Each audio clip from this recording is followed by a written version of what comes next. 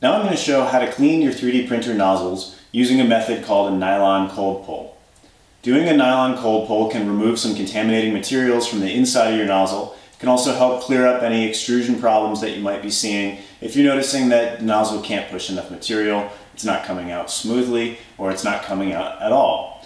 So you're going to need a few things to do a nylon cold pull. As the name implies, you'll need some length of nylon material.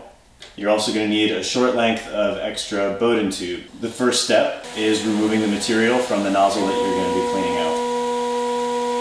With the filament removed, next we remove the Bowden tube from the print head. Now we're going to insert the small piece of Bowden tube that I showed you before. Make sure it's all the way down in contact with the nozzle.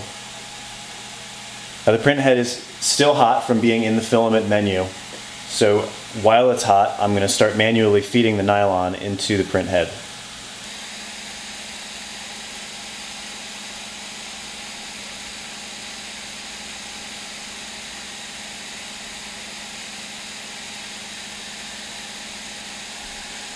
Once you have pushed some filament through and you did see that nylon was making it all the way through the nozzle, you can exit the filament menu or change the temperature otherwise and allow the printer to cool down.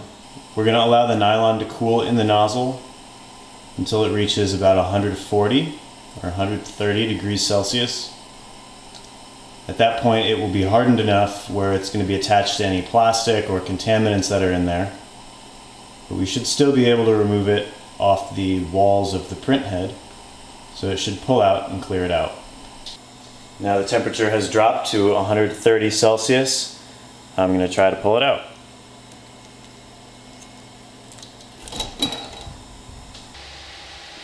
You can see here all the contaminants that were inside the nozzle. It's not just that purple color from that old filament that was in there. There's other stuff in there too. You can see other filament colors. You can even see that little shiny thing right near the tip. That appears to be a tooth from one of the filament tube or Bowden tube connectors. That must have broken off, fallen down in there at some point and got pushed down into the nozzle. That could definitely cause some extrusion problems, so it's good that we took it out of there.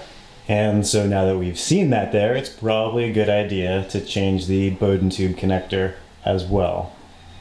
Now that we've completed our nylon cold pull, we can reinsert the Bowden tube. Make sure it's fully inserted and secure, and reload filament into the nozzle that we just cleaned. We can check out how good our handiwork was.